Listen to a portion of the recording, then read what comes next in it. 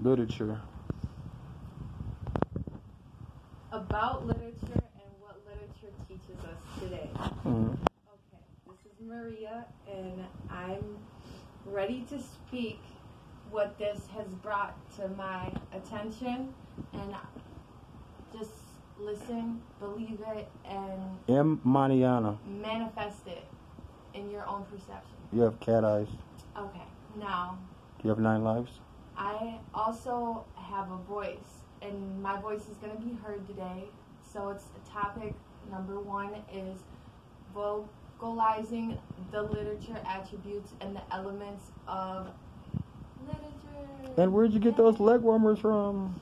A Target. Gotcha. Oh, yeah. Spice it. Go. Okay, stop. Come on, man. Basic. Damn. So the word of literature is always in a bigger scale. Look at it as in like at the universe. It's the beauty of expression and intellectual tributes in society today. Literature teaches me or us as information comes. We learn something new every day. Oh my God! Stop. Through our inner thoughts, ideas, feelings, and creating our values, and through messages. So through songs, books, poems, it's all the same. It's literature. You have different genres. You choose what you feel. Now, and to remember, we can always love, laugh, cry, but just try.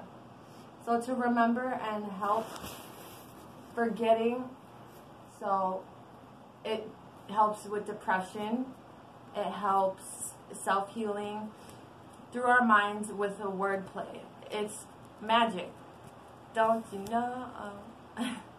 There's always a conversation to be made and to teach us how to understand each other. With that, it always brings reflection on humanity itself. So be free, be bold, be the word, be heard, and be you, because this is what literature teaches us. It is true. MCA. M. Mariana. Bye. Thanks, class.